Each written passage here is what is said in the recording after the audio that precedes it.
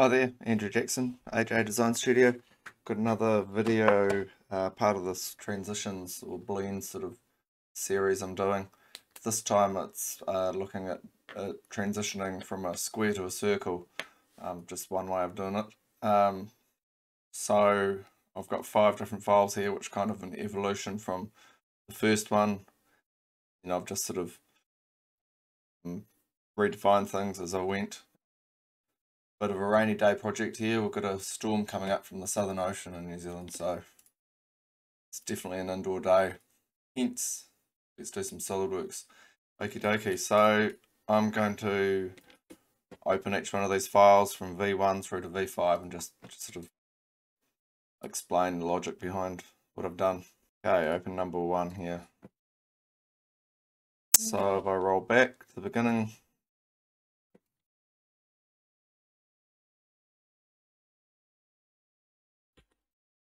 I've created a square, which I can also make rectangular if I want. So the aim of this setup is that you can make this rectangular and everything will update okay. And I've created a plane, distance 80 millimeters away, and a circle. And then I'm going to define 1/4 of the square end. I'm creating my own blend on the corner. So this blend here is a style spline. I've used this radius here to set the size of it, set back from the corner, and then have a look at the spline. It's a degree 7, so it's got 8 points, and 1, 2, 3, 4. These are control polygon segments, collinear to this line, and the same down here. And then I've got equal length relationship on all the control polygon segments apart from here, so it's identical. And then to control this setback here, this is a 0.85 of this dimension here, so I can,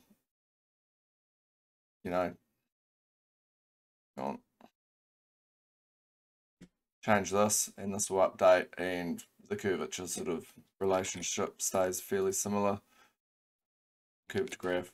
So theoretically that's a G3 connection around this corner. Okay, so I've left this setup the same in all the files, the corner. That's just what I do in between that changes. Okay, so I've extruded that surface back 10 millimeters, and then up this end here where the circle is, I've created an arc, 1/4 of the circle, and extruded that out. And the most simple way of doing this in the version 1 is just a boundary surface, direction 1 only, where on one end I've used the selection manager to pick the 3 edges of this extrude, and on the other end just the single edge of the extruded arc. Curvature to face on both boundaries, and then I've just left the tangent influence at 1. Okay, and then I've knitted that, mirrored the quadrants around, and kept the ends and solidified. Okay, so if I turn off, so the computer's basically doing everything between here and here. I've got no control over, I should show you this.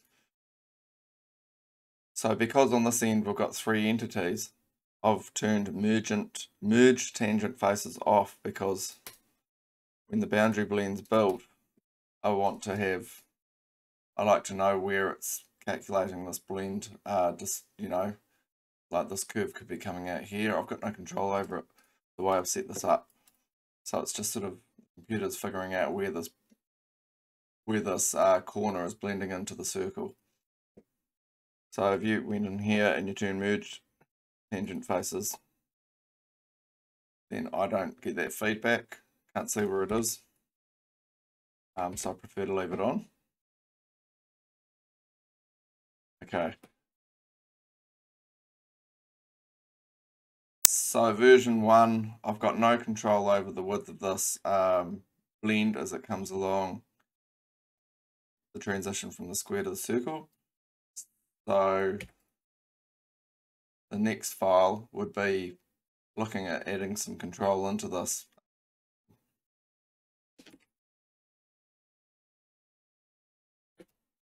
Because you might want it sharper or something, or softer. So now I'm going to swap over into version 2. Okay, so version 2, I'll roll back here. So I've got the extrudes, this is all the same. What I have done, however, is in this first sketch, I've added a construction line from the origin out to this corner point. And then I've created a plane through that,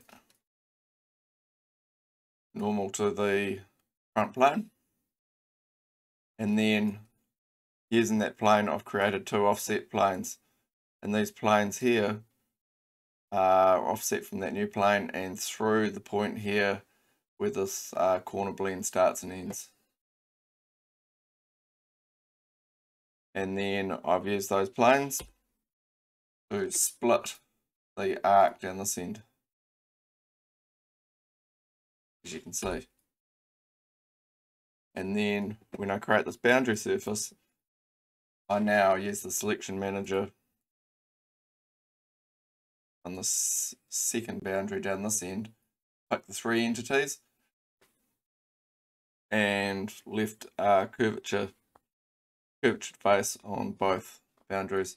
So now, as you can see, this blend, instead of being narrower and being resultant, like in version 1, it now tracks where this plane, where these planes have split the face on the end. So this blend won't be as pointy in this area because it's a bit wider down here. Yeah, so that's a bit better.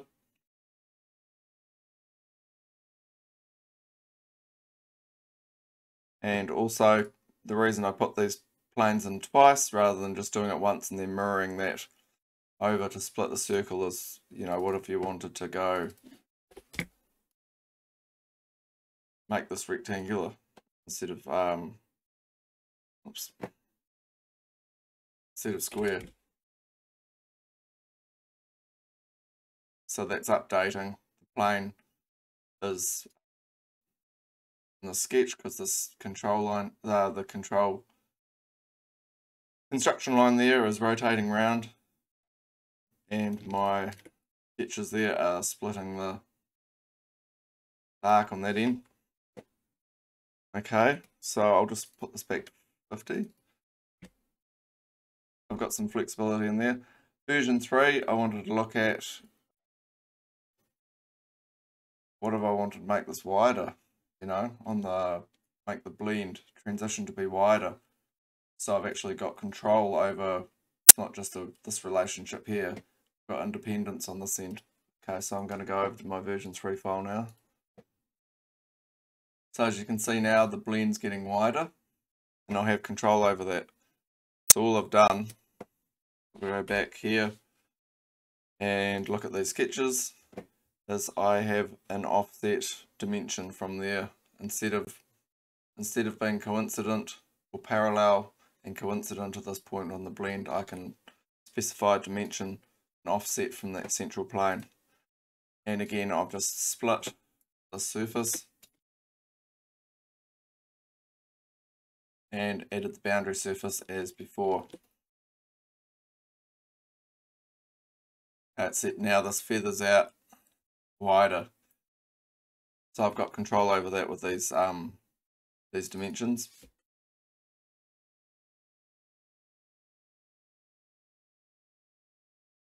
As you can see, so that gets wider and softer earlier.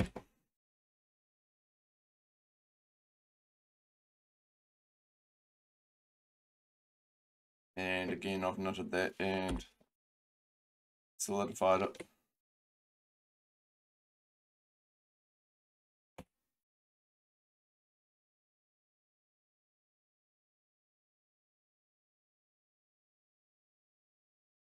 Okay, version 4, I thought, well, the computer's figuring out what's going along in here. It's a shame I can't use, because what I've started doing is adding variables here to control relationships. But one that you can't control outside of the feature is tangent length. So this guy here, you can't control this with a global variable or link it to some other dimension, because otherwise I could link it to the distance between the circle and the square. So if you made this transition longer, the tangent influence might change, or you can control that manually outside without having to go into the boundary surface. So that's a bit of a pain. So the only way I'm going to get around that is to add sketches in here, add curves in here to control the flow through here. So that's my version 4 file. This guy here. So what I've done is I still have these planes splitting the arc here, except I've now added 3D sketches. So this is a degree 5 Bezier spline, style spline, 6 points. These control polygons here are equal length and they are collinear to the split, this edge here, and the same at this end here. And to control the length, this distance here to here, I have a blend length, which is controlling the distance from the square to the circle, and then I've added a blend length multiplier, which is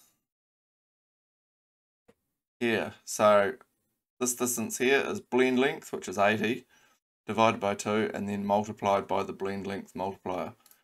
So if I want to change this, this dimension here, I do it through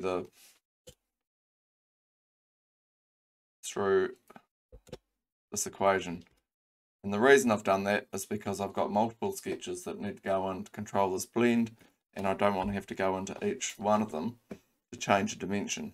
So I don't want to have to go into each one to change a dimension. So I've added another 3D sketch here, and that one there has got the same formula controlling the distance between the second CV and the endpoint. Okay, and now I've had to add sketches on the top and right plane as well to complete the full boundary set for the boundary surface. And again, these are controlled again the same way. So boundary surface is changed because I've added those 4 sketches into the second direction. And what I've also done is made the any of the sketches on a mirror axis or a mirror plane normal to section. Okay, and then again knitted everything together, mirrored it over. So now I've got control over the abruptness, or how quickly this transitions, without having to go into the boundary surface and change the tangent length, which is a bit of a pain. So I can go in here and I can go with this multiplier, I could go 0.6, that rebuild, and you can see what's happened there. And I'll just turn zebra stripes on. Turn these edges off.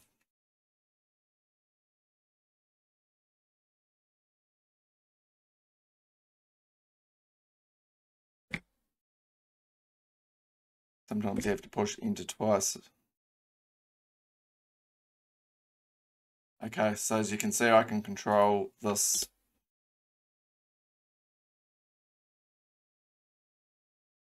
by changing one dimension and everything updates. which is much easier than having to go into the boundary surface and modifying it there. So that flows pretty good. I'm just going to change it back to 0.8 because we've got a comparison of all the parts at the end. Okay. And then last version 5, because I thought, hey, this corner here I've set it up as G3, which I can do in my old version of Solidworks before the G3 constraint was added, because I'm making the spline collinear to a line. So I thought I'm doing the same in this second direction here. So these splines which I set up, they're curvature continuous to this line here. So why not try and make those splines now G3 to this line? So G3 in both directions. So to do that, all I've done is I've gone on to the spline, added an extra control VC on both ends, which brings our curve, single span curve degree 7 with 8 points. And again, I've constrained the distance between the first point and the 1 to third point on each end with this equation. And you can see the curvature is coming down and it's flattening out like that rather than peaking up straight away as it was with the curvature continuous version. So I've modified all the sketches to be a degree 7 spline with 8 points, which gives us this, the sort of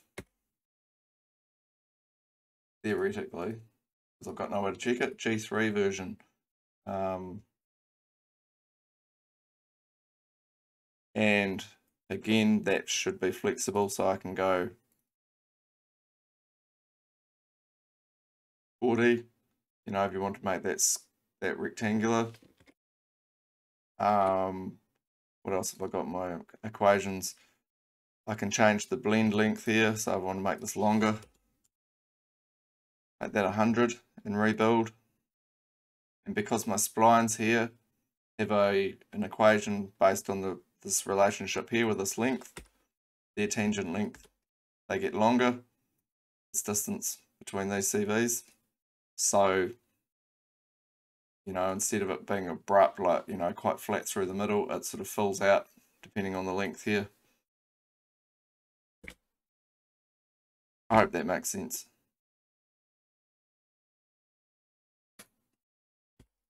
Okay, so we have a quick look with the zebra stripes. I'll wrap this up because this is getting a bit long-winded.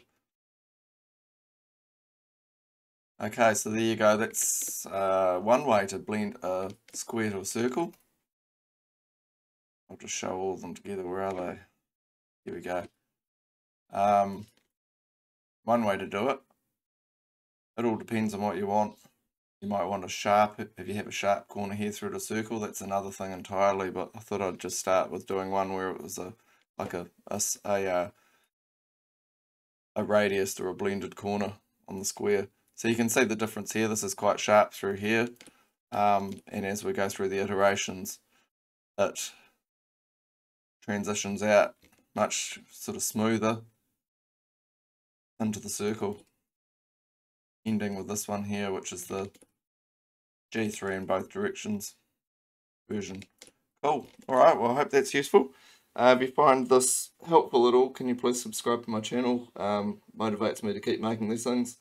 And I'll stick a few of the files in the description if anybody wants to download them and have a look, see how I built them.